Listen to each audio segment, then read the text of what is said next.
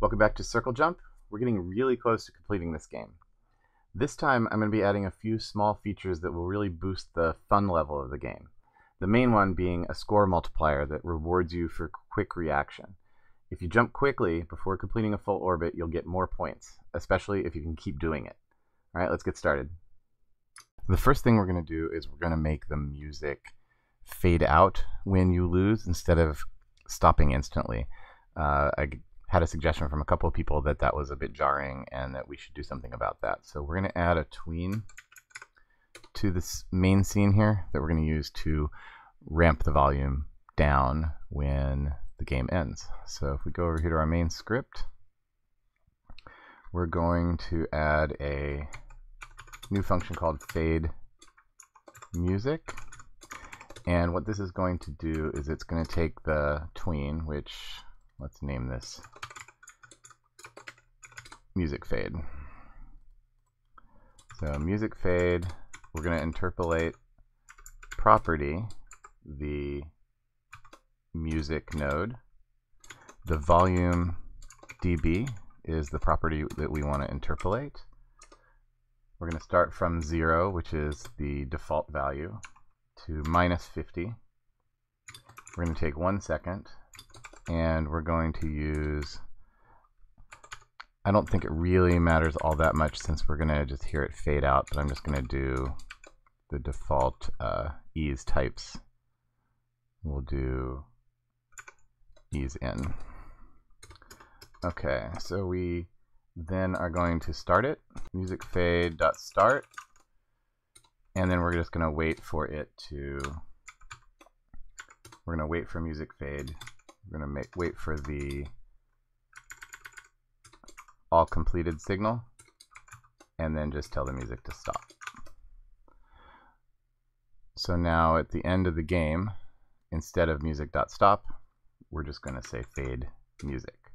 Now that would fade the music down to 0 on the first play, but then when we go to play again, or sorry, to -50, when we go to play again, it's going to be on -50 still.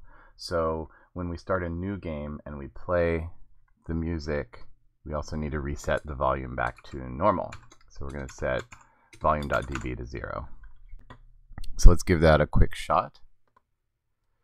So we hit play, there's our music, and then when we lose it fades out.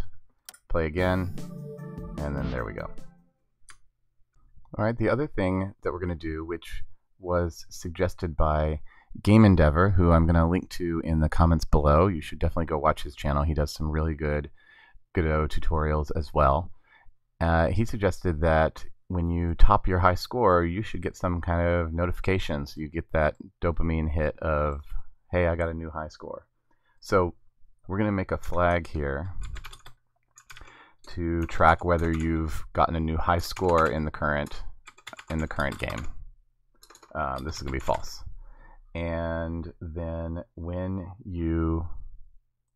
we start a new game, we will set that to false. And then if you break that record, then down here when we set the score, if score is greater than high score, and we haven't hit a new high score, then we're going to show the message on the HUD. We're going to do show message, new record. So you'll see that come up, and then we'll set new high score to true, so you don't get that notice every time you get another point, right? We only want that to show once when you surpass the old record.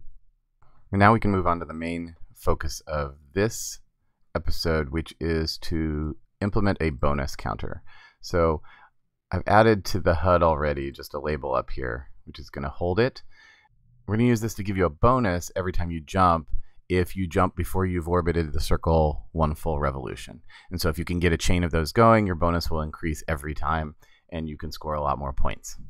And so I also added an animation for this, so that whenever you get a bonus up, it will pulse like that. And so it's just scaling it up and then scaling it down and turning it red and then back to white, so that we just get that little click whenever we get another bonus every time it goes up.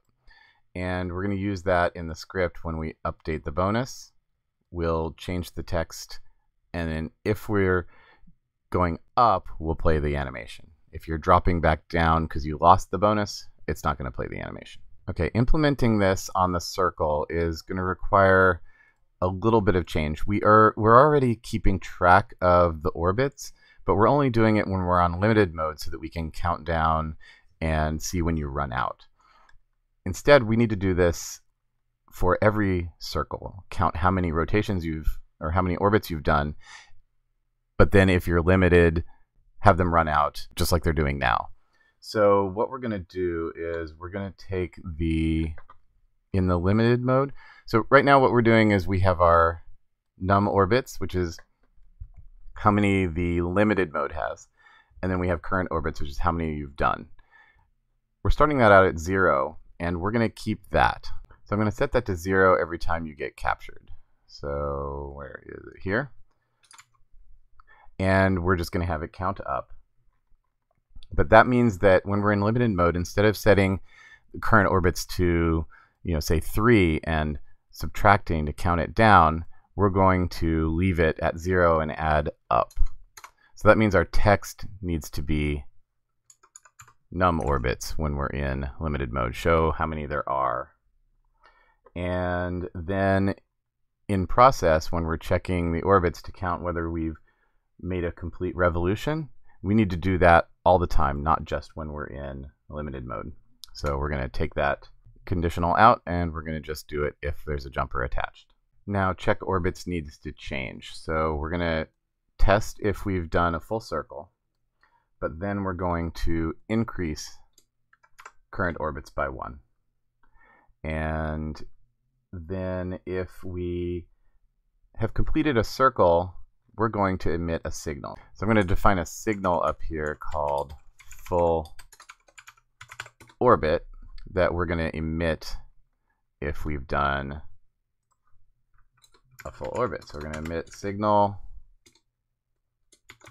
full orbit.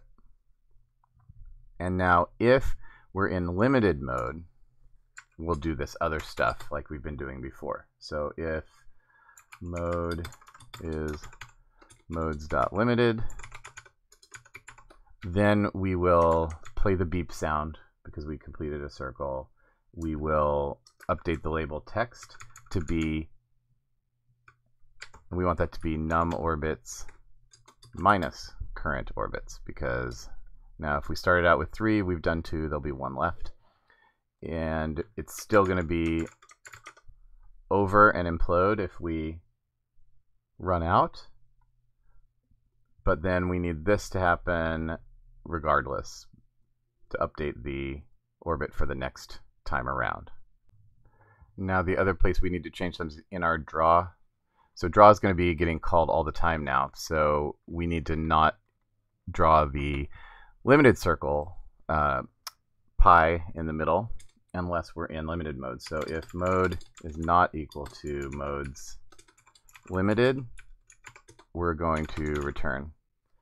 And then otherwise we will draw. Now we need to update this a little bit too because it's using the wrong formula now.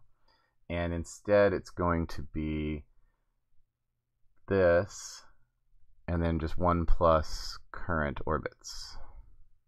So then the pi gets bigger as current orbits goes up, right? Because we're multiplying. Okay, so now we're about there. But there's one kind of subtle bug that got introduced here when I was testing this out and trying to figure out how I wanted to do it. And that is we emit the signal when the circle completes an orbit. But if you jump off right before the orbit is completed, the circle you jumped away from is still going to emit the signal because it hasn't had a chance to implode yet, or it's running the implode animation while that's happening. And the reason for that is because when we call implode, we're not setting jumper equals null. And that will solve that problem. So now we're done with the circle and we're emitting the signal. So over here in main, we're going to need to do something about that signal. All right, so we're going to add a variable called bonus to keep track of our bonus level. and it's going to start out, and we're going to give it a set get of set bonus, and then we'll define that in a second. But we also, when we spawn the circle, we need to connect up that signal. So let's see, new game. Oh, new game. We should set bonus equals 0. When we spawn the circle, we need to connect that signal,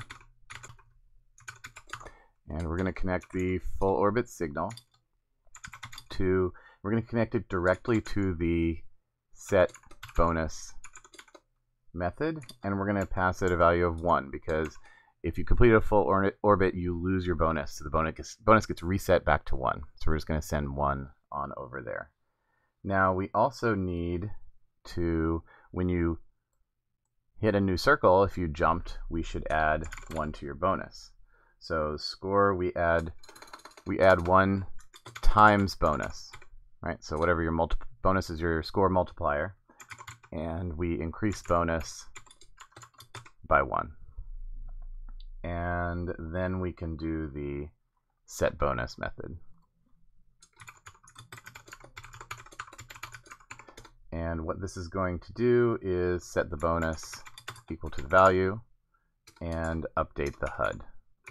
So on the HUD, we'll call update bonus with the bonus value. All right, and that should do it. Let's give it a try. All right, so you can see my bonus increasing, but when I let it go around a full circle, I lose it. And you see my score going up, and you can see I got a couple of really good long chains going, which was really satisfying to get that really high score and try and keep the chain from breaking. So I think this is a great addition and really adds a lot of excitement to playing the game. This tutorial is part of my new Godot recipes website. The goal is to collect all the best tips and lessons to help make you a better Godot developer. If you liked this video, I hope you'll go and check out the site. And make sure to hit subscribe so you'll be notified whenever I release new videos. Thanks for watching.